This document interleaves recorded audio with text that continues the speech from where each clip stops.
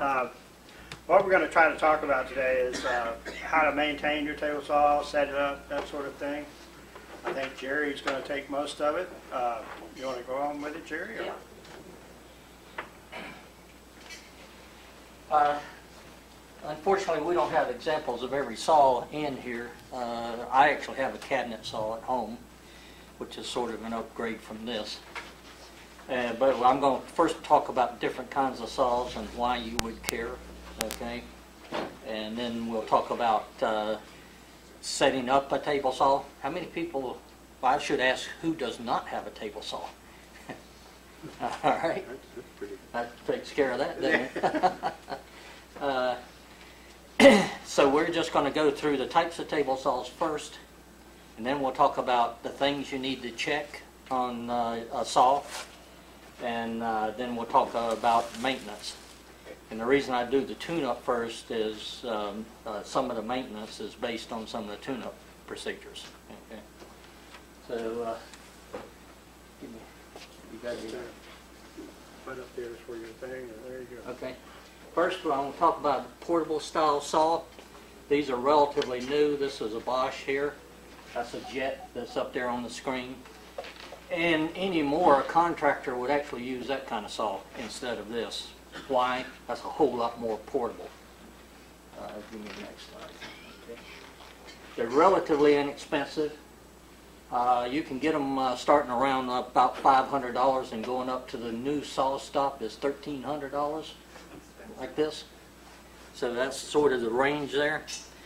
But what we're looking at here is typically the blade is attached directly to the motor, and so it's a direct drive. There's no belt. Hopefully I can tip this thing over without. Bob, put one over here. Ooh, careful. Yeah, really. Gerry? You can see the motor is attached directly to the blade. You can't see the blade, but this whole housing here goes up and or down or rotates. So that's typically the way the portable saws are made.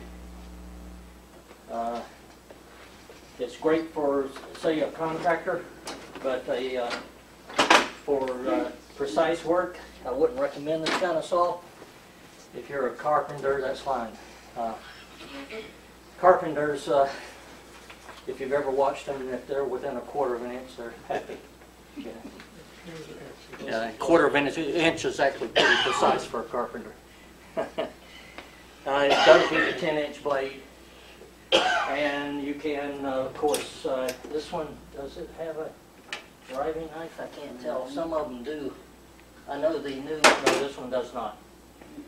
The new saw stop has a driving knife on it, so that's a fairly new concept. That assembly there functions as a driving knife. It's a splitter, yeah. Yep. I don't know if it goes up and down at the blade or not. Yes. Yes, it does. Actually. That's a driving knife. Okay, No dust collection. yeah, generally they don't have any dust collection. I happen to notice this Bosch does. Yeah, it does. Because the blade is completely surrounded, and you can attach a hose here, but if you look at some of the cheaper ones, everything just goes on the ground. But often you're using this outside anyway, so you wouldn't really care, you know, about dust collection. I believe that's an OSHA requirement now. The next step up is what's called a contractor saw. This is a contractor saw. Most contractors, like I say, use this kind of saw anymore because that's obviously a lot more portable than this is. You know, carrying this around on the job site is not exactly the greatest thing in the world, although it's doable. But imagine loading this thing in a pickup truck every time you want to go from one job to another, or putting it on a trailer. So it's a heck of a lot heavier. So you can barely lift one side of it. Generally, these though have lighter trunnions on them, and the motor is suspended from the trunnion, and it's a belt drive. This most contractor saws only have one belt. As you'll find out, the next step up from this, they usually have 2 or 3 belts to drive it. The only problem with this is potential for slippage if you stall the blade. But hopefully you're not cutting that way so that you stall the blade. If you are, you're feeding the stock too fast. How would you use 2 or 3 belts? It's just better traction between the motor and the pulley. Yeah, so the power is... You got double belts on the same pulley, or the same... Yeah, mine has 3. Mine has 3, yeah. The shaft on the motor has a pulley with 3 locations for a V-belt, and so does the arbor. On your high horsepower too. Yeah. Mine's 50 years old. You can also transmit more horsepower that way, okay? One of the problems with this kind of thing is when you tilt this whole thing, you got the motor hung from there, and it tends to torque the arbor and so it might be a little out of whack. Okay. Give me the next. Oh, okay. It has, generally these have an open cabinet, no dust collection, no effective way to do it. I used to have a Delta and I had a bag underneath here, but all that bag did was catch the stuff that fell down. You know, it didn't effectively remove it. Usually has a cast iron top, which this does. These don't necessarily, this is probably aluminum, I'm guessing. All right, some of them, some of the cheap ones have plastic tops. The cast iron top is a much more desirable because it's usually flat, but that's one of the things you want to check. This is a precision straight edge. You know, is how flat is that table? Here, let me put it on that side. And it doesn't have to be exactly flat, by the way, but you want it fairly close, and you certainly wouldn't want to be able to rock this thing back and forth, and check it this way too. Especially if you're looking at a used saw, and by the way, this one's for sale. They're asking $400 for it. They took it in trade on the saw stop. And so these are the kinds of things that you want to look at if you're looking at a used saw. Usually has a cast iron tabletop and stamped steel extensions. Now this one has the machine steel extensions on both sides, but quite often you'll see stamped sheet metal as your extension. And you want to be careful about that too, because they can warp a whole lot easier than the cast iron tabletop would. This is a typical trunnion for a contractor saw. In fact, this one I was looking at it because I hadn't seen this saw before today, and it's even a little heavier than what most of them are because it's got a cast iron piece around the arbor here, which they don't usually have. Although I see the motor is actually attached with 2 rods. That's not real strong when you're, that's one of the reasons this thing deflects when you tilt it. It's because the support is not that great. Also the trunnions, if you look closely, the trunnions are just slotted with a piece that fits in the slot there. And you'll see on a cabinet saw that's typically a gear with a worm gear attached to it that you move. In this case, you just loosen it up and it slides inside of those slots. Not quite as good. Okay, the next one. Next level is a cabinet saw. We don't have a cabinet saw in here, but I do have some pictures of mine later on when we talk about tune-up. That happens to be a jet.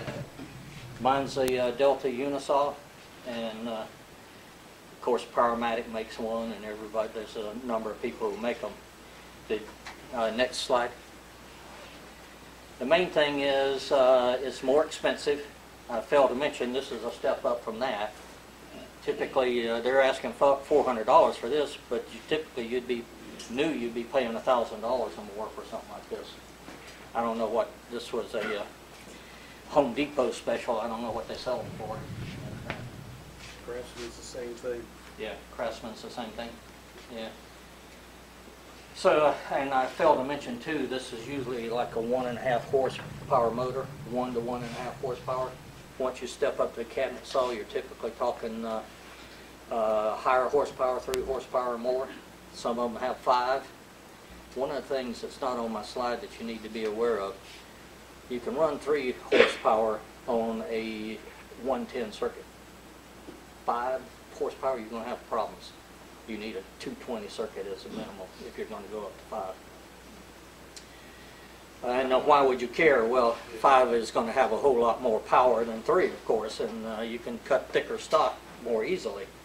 But also, if you have problems with kickback, like Rob here, it's going to come out of there a lot faster too. I didn't measure it, but it did come up pretty quick.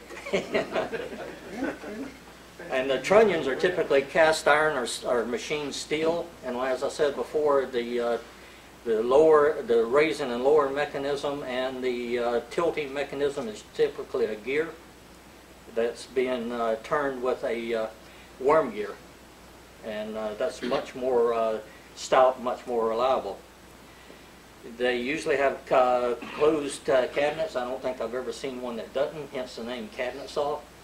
And it usually has like a 4-inch outlet for a dust collection. At least. Yeah, at least. It could be bigger. Generally, your table is cast iron and your extensions are cast iron, although not always true because some people put a melamine extension on one side. As a matter of fact, my saw does have a melamine extension on one side. Not very mobile. You can buy a mobile basis for these things, but you better only want to have to move it from this here to over there, you know, because you're not going to be loading it up in a truck or anything very easily unless you take it apart. Oh, those cabinet saws start around $2,000 and up. This is a typical trunnion that comes out. That's a Powermatic PM66, so you can see the trunnion very clearly there. And that's only got a single. I just noticed it's only got a single belt on it, unless that's multiple belts, and I just don't see it. Oh, and it's 2. It's 2 belts. It's hard to see. But you also see the arbor shaft very clearly there, which is a really fundamental part of your saw. In fact, when we get into tune-up, that's one of the critical things. The 2 critical things there are hopefully the shaft is straight. It was machined straight. It might have been bent accidentally somehow, but it would take an extreme amount of force to bend it though. But more importantly, the bearings. What kind of bearings are in there and what kind of condition those bearings are in. Because yes, they're typically ball bearings or roller bearings, and yeah, they're really reliable. If they're new, they eventually wear and you'll get some play. So it's one of the things we'll talk about. But you see, that's pretty heavy duty. Trunnion. Okay, the other thing that reminded me, the other thing I failed to mention, and I should have, is the trunnions for a contractor saw are attached to the bottom of the tabletop. On a cabinet saw, the trunnion is actually attached to the cabinet. Why would you care? If your blade is misaligned, how you adjust your blade alignment to your miter slot is different. On this particular case, I would have to loosen the bolts underneath, at least 3 of them, and move the trunnion until I got it lined up. In the case of a cabinet saw like that, what I can do is loosen the tabletop and move the tabletop, which is actually a little easier than trying to get underneath here and adjust your trunnion because it's attached to the table. Next slide. Hybrid saws, I didn't really put a picture in there. They're fairly new. Been around for a little while. It's a sort of a combination of a contractor saw and a cabinet saw. They're generally cheaper than a cabinet saw, and they do have an enclosed cabinet, but they sit off the floor like this does. There's open space underneath it like that. Next. Finally is a European style saw, and some of you will recognize that one. Came out of Sherman's shop. It's an Italian saw actually made by SCM, which is now SCMI. And if you're interested, they sell those kinds of saws. Not movable very easily. Takes up a lot of space. In fact, you guys had what, 4 people over there taking this thing apart to move it? Yeah. You literally had to take it apart to move it. But a couple of features there. The tabletop is just a long, flat bed like a joiner would be. But on the one side there is a sliding table. See the arm sticking out there? And the post coming up from that, that's a sliding table. So you can throw a sheet of plywood on there and just shove it right through the saw. So a lot of professional cabinet shops and people like that have those kinds of saws. And that's also where the idea of the riving knife came from. The European saws have had riving knives for a long time. The American saws have not, although they're starting to appear on American saws now. And it's a safety feature because it goes up and down with the blade, so your splitter's always in line with your blade. It also has dust collection. In fact, that's the dust collector in the back wall back there, which I now have, but it's in a pile on my floor. Slide. Generally, they have multiple belt drives again, and they are long, have a long, narrow table like you saw, but with an attached sliding table. And so instead of pushing something through with a miter gauge, you'd be pushing with that sliding table. Riving knife I mentioned, they generally have much higher horsepower. They'll be 5 horsepower or greater. All right. And in fact, some of these saws are 223 phase. Some of them are 443 phase. Ask your power company to install a 443 phase line in your house and see what they're going to charge you. But a lot of industrial shops already have that kind of stuff. All right. Much larger footprint. You're not going to be moving that unless you start taking it apart to move it.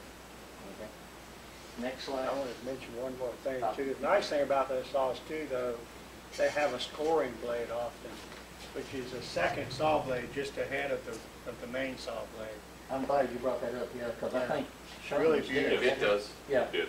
That is made here in Georgia too. Was it? Yeah, I think it's Buford. What it does is it cuts the veneer very, very thinly before the blade hits it, so it makes for a fantastic cut. Yeah, and that's Fantastic. especially important with something like melamine, Yeah, because you're putting a scoring slot through the melamine before you actually cut the board, awesome. so it doesn't chip out on you. Okay. Used saws, like this one. I only put that in there because it's some of the things you need to think about. Check for rust. This one's pretty clean. Light rust is not a problem. If you got heavy rust and it's pitted, it could become an issue. It depends on how extensive that is. It might not be something that you want to mess with. You can usually clean it up with steel wool and mineral spirits, but if it's heavily pitted, you might have something that is not usable to you. If there's a lot of rust on top, you better believe there's going to be a lot of rust underneath. Yeah, and you need to look at your arbor shaft and your the trunnions and whatnot and see how much rust there is on them, because you might not be able to operate them very well if it's heavily rusted. Run the saw if possible and listen for unusual noises. We're talking about something other than what you normally hear the saw blade going around. Okay? Any kind of clunking or anything like that, or some screeching or something that tells you that something's wrong. Could be a bad arbor, or namely the arbor bearings could be bad, or it could be the motor bearings. If it's a motor, that's something that's replaceable, although those motors aren't cheap.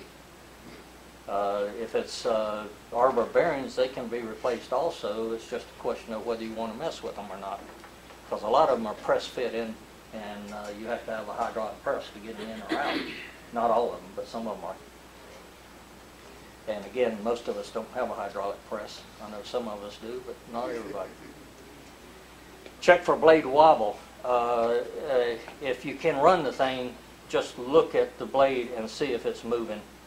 Or turn it off, unplug it, and take it and just turn it with some sort of reference point to see if that blade is doing this kind of thing. All right. It could be the blade, by the way. And when we talk about tune-up, we'll talk about how you eliminate the possibility that the blade's not flat. What you're really concerned about is the arbor bearings and the motor bearings. You're not concerned about the blade, because it's a throwaway item anyway for most people if you're buying a new saw. check movement of the fence. Does it move freely? Does it lock down well? It doesn't move once it's locked down. You can also check how parallel the fence is to the miter saw slot, and we'll talk about that in tune-up. Check the flatness of the table. I already talked about that. And you don't have to have a precision straight edge. You can buy a precision straight edge for about $100. You know, how do you really need it? I don't think so. Availability of parts, especially if it's an older saw. If I need to replace something, how difficult is it going to be to replace it? Typically, a motor can be replaced easily enough, but things like the arbor bearings might not be able to find them easily, although you might be able to find a substitute, but you're going to have to look for sites that sell bearings and whatnot and find something that's going to work on that. Okay, next slide.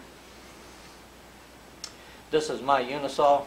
I bought this one used. I bought it from an estate sale. You can see it's got quite a few add-ons to it. And there's a cabinet saw. Right now I have a dedicated dust collection on that.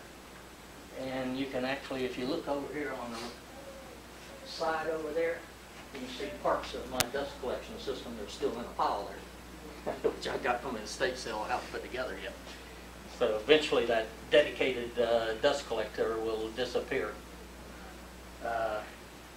However, even a cabinet saw, it does not collect dust that well. I'm here to tell you, I opened up that cabinet saw and I had a bunch of dust in the bottom of it, so it's not sucking it all out. It's the heavier stuff, not the lighter stuff, but it's in there. Okay, let's get into tune-up now. Tools needed.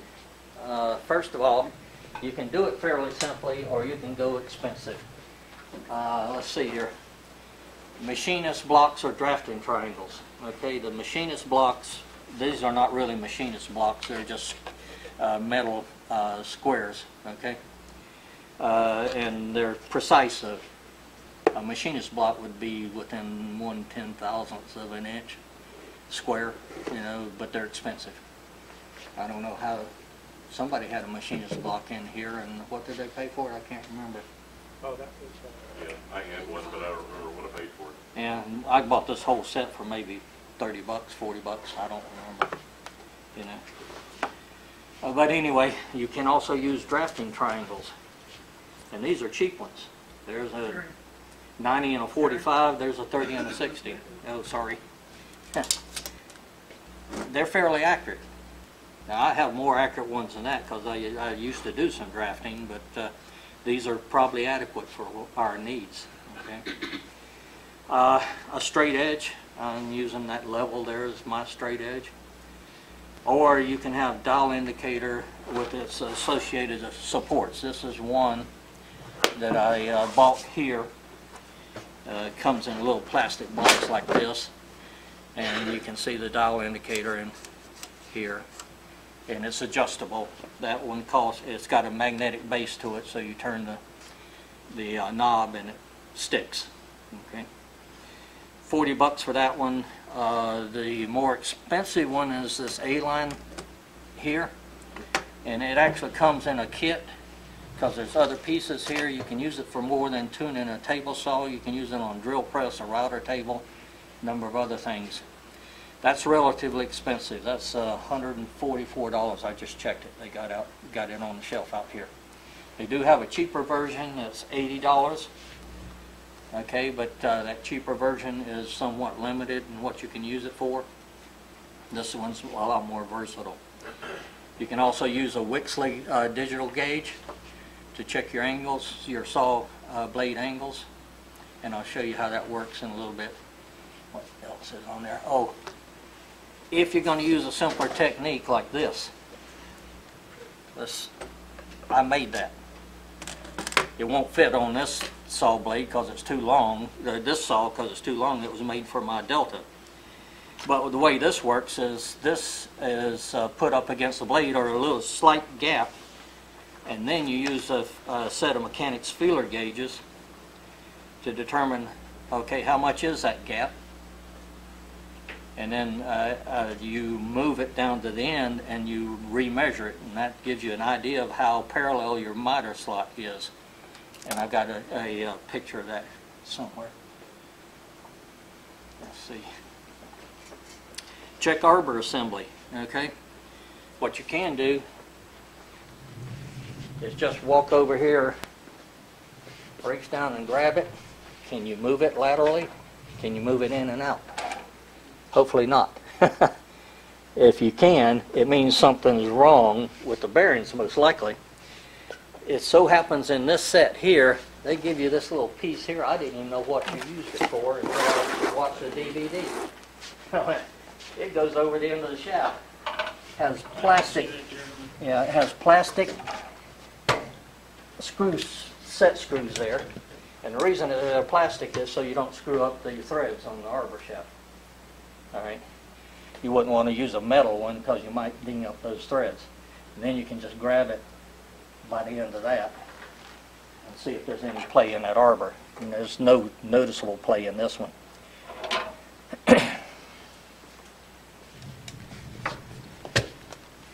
Check arbor flange run out with the dial indicator. Okay, you can use either one of these. Although what I found is I couldn't, on this saw, I could get this one into my delta opening, but on this one I couldn't get it in there. So basically what you want to do is, and you need to rotate this thing because most of these won't reach that far down. Now mine, I turned it up to 45 degrees and then put the dial indicator right against the flange there. And then you take the, either with the belt or grab a hold of the, I wouldn't grab a hold of the arbor flange itself. Somehow the belts is the best way. Turn that 360 degrees and see how much run out there is. I think it might be on the next slide. No? Okay. I do have a bunch of slides showing these.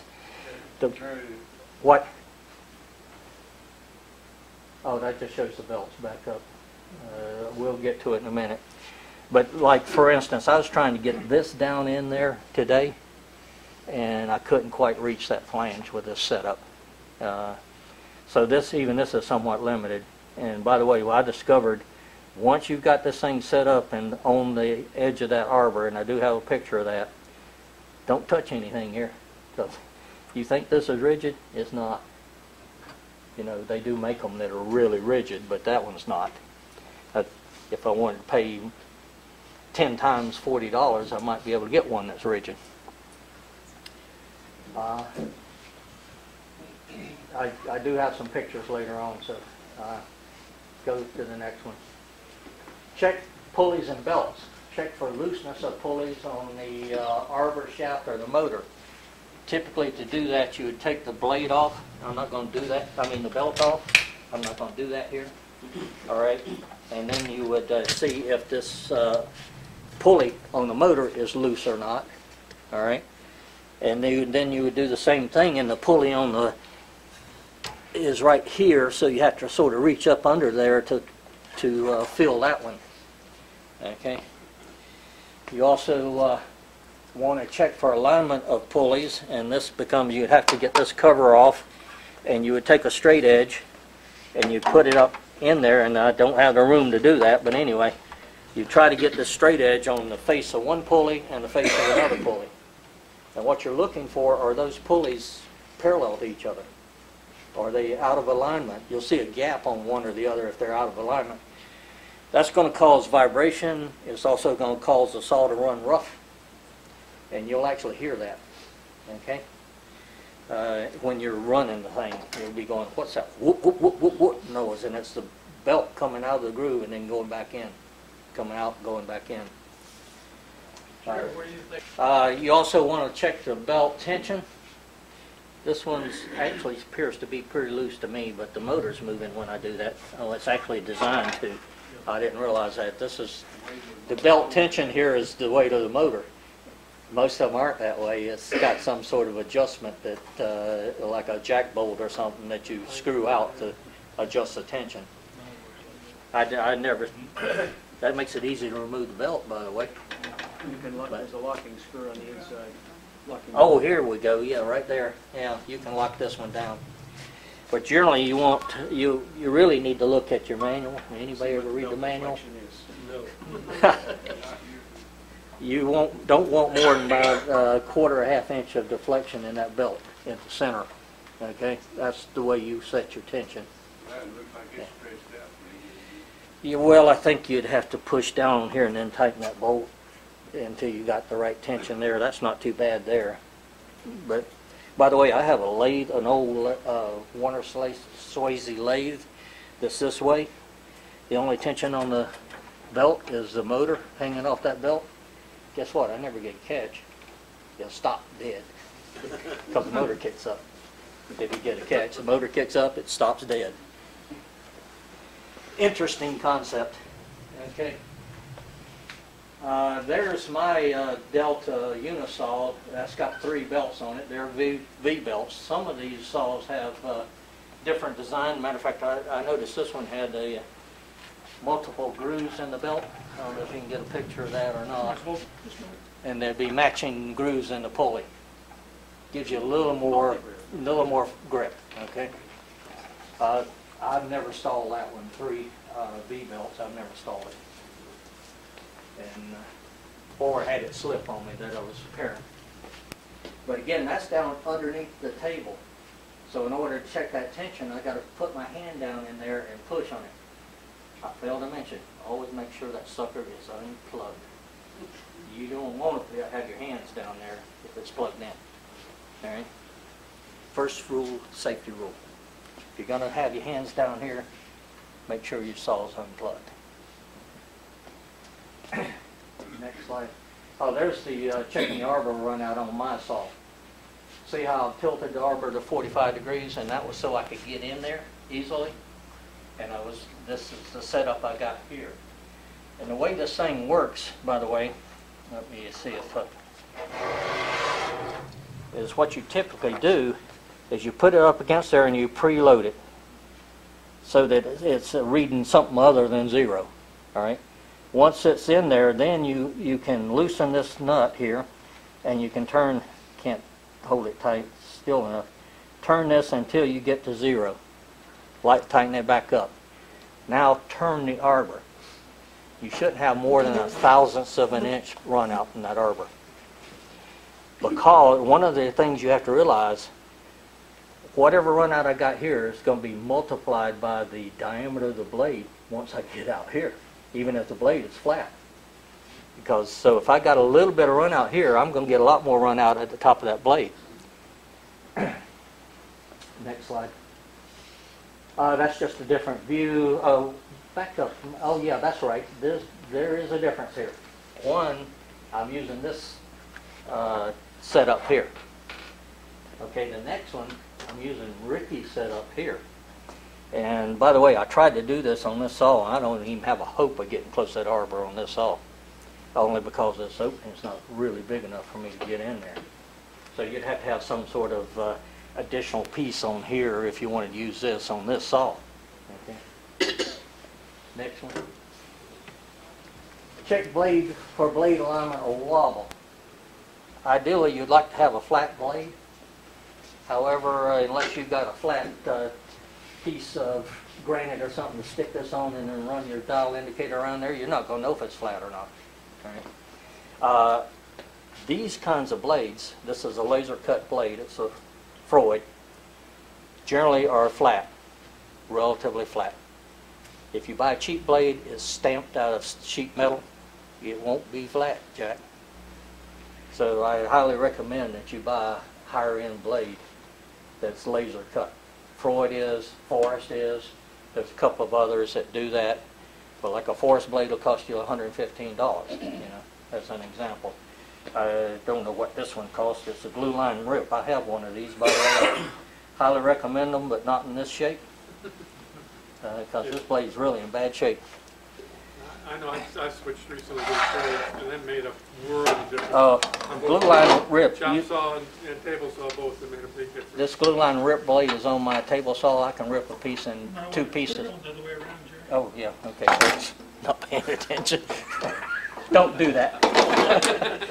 Not a good idea. Unless you're cutting plastic. Huh? Unless you're cutting plastic. Yeah. I don't ever cut plastic on my table saw, but I don't flip it around when I do. I just cut it the way it yeah. I'm not going to tighten this all the way up, but anyway. Yeah. Does that have a blade locking mechanism? Yeah, it apparently does. I'm not going to bother with it though. Now what you're concerned about is as this thing turns, that top edge is going in and out. That's what's called blade wobble. And you can usually see it if you rip a piece of wood, and you'll see the teeth marks on the inside. It tells you something's out of alignment. All right, it's what it tells you. Either it's the blade or it's something else on your setup. And in this particular case, I can use either one of these, you know, to check the blade. I don't particularly, I bought this thing, but I'm not real thrilled with it, by the way. Would want is preloaded, then I would move the dial indicator until, see, it's actually moving when I touch it. That's why I don't like this setup. Too flexible. A machinist would never settle for that. If I'm touching it and the indicator is moving, it means this assembly is too flexible. And then you can literally, I should have put it further down, you can literally move the blade and see how much. And where on the blade should you have it? As far out as possible. Unfortunately, I got it out to the point where it falls in the gullet when I, you don't want it that way. Yeah, that doesn't work too well. Probably if I put it up here, closer to the top, there we go. So as far out on the blade as you can go, but below the gullet. Yeah. And below the laser thing too. Well, you can't quite avoid those, but you'll see the thing, the indicator drop when you hit the slot, but then it'll come back, you know.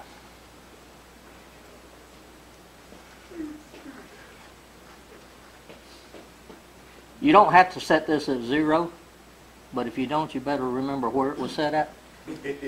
All right? Because what's going to happen, whoops, is as I turn this, you saw it hit the slot there. As I turn this, what I want to do is turn it 360 degrees. There's 3 thousandths, 2 thousandths, back to 0, negative 2 thousandths. Okay, there's this. I suspect this blade is bad. That's what I suspect. I'm shocked. Yeah. Because you know, you'd have to check the arbor run out first. Because if it's at the arbor, it won't matter what the blade is. All right. What you can put the most expensive blade in the world on it. If the arbor run out's too much, it's still going to wobble. But the other way to get rid of the potential for the fact that the blade's not flat is to start at one point, put a mark there with like a Sharpie or something like that, unload this thing, turn it. Well, you would want to start up front, by the way, when you do that. You would want to start with one of these teeth up front. And then you would turn it until that tooth is in the back, and then you remeasure this. It's hard to do it with this particular setup. It's easy to do it with this setup because I can just slide it from one side to the other. Let me show you how that works.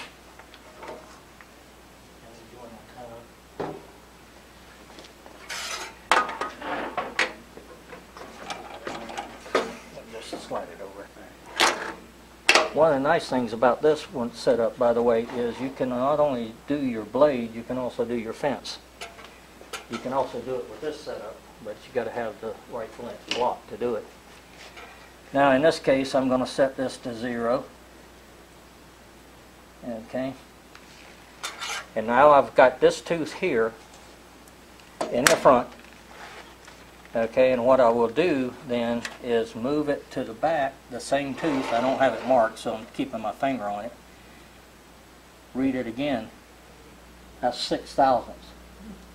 Okay. I don't know if you can see that clearly or not, but I can see it. It's moved off the zero by 0.06 of an inch.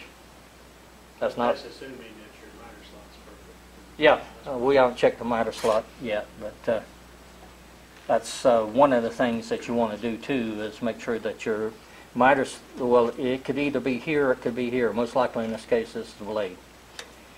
You could also always get a brand new blade and try it, you know.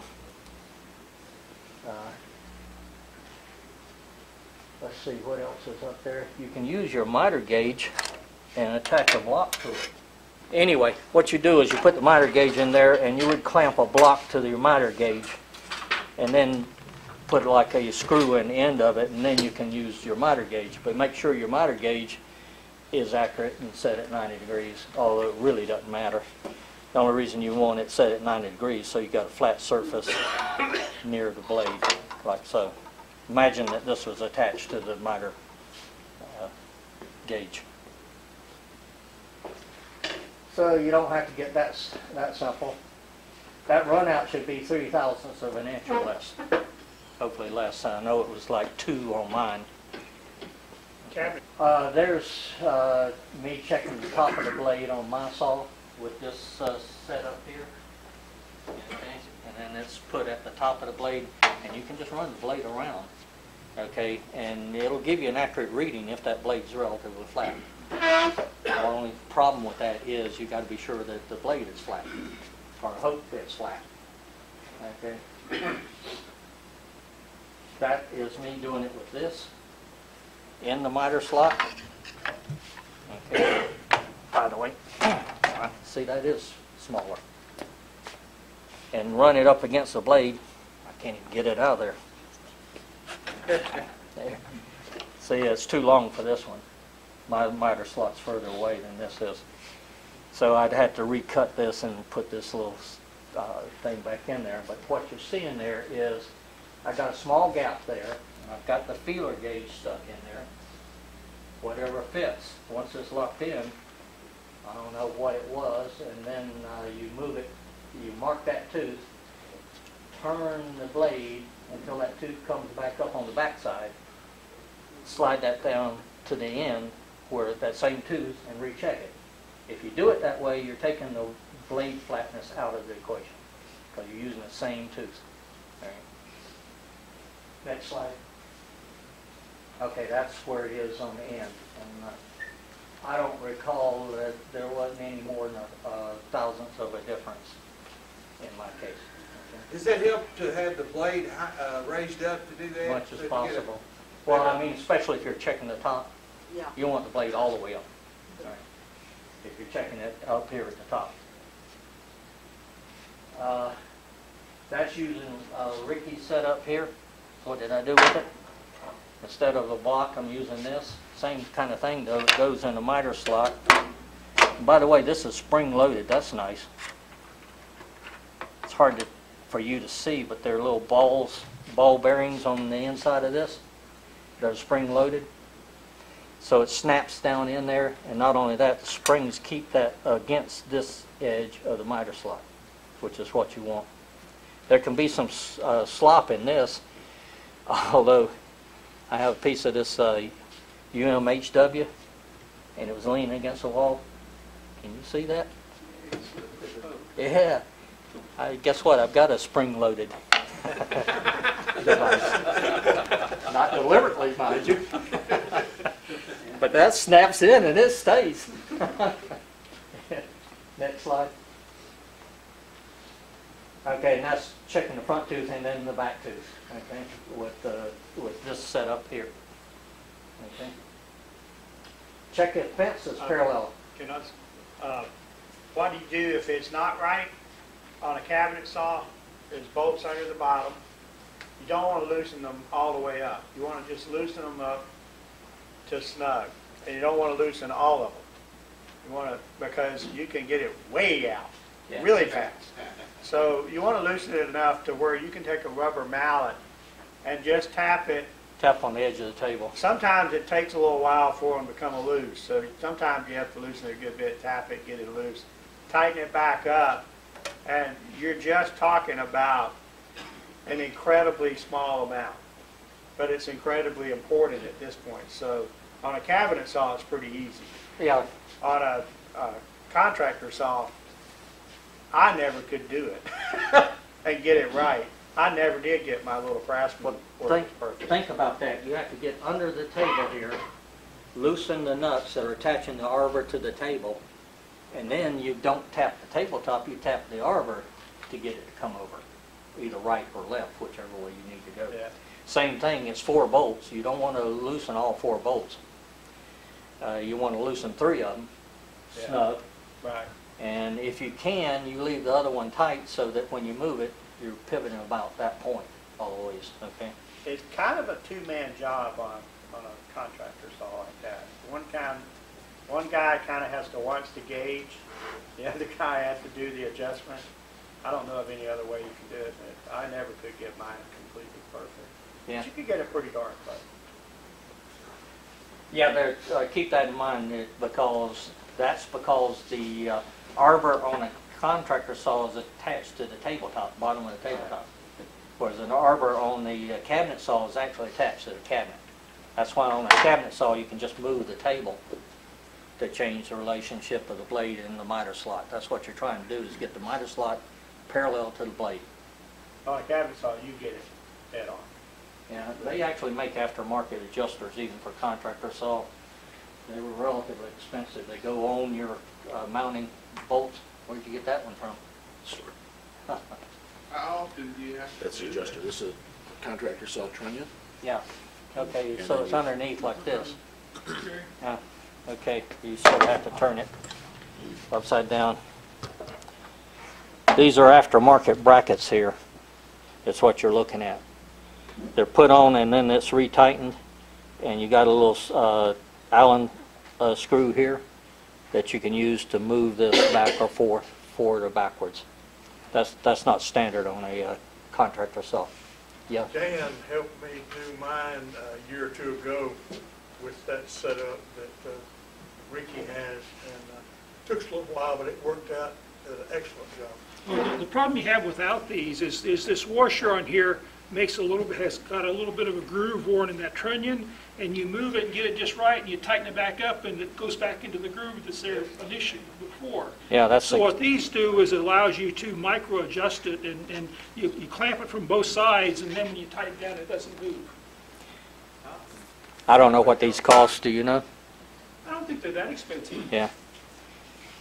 Anyway, They're for different these saws. are what I referred to as jack bolts, and all you're doing is loosening one side and tightening the other side to line them up. The advantage is, like Dan said, it holds them in place once you start to tighten down the nuts. Okay, because that'll drive you nuts. Like he's talking about, you tighten it inside of alignment.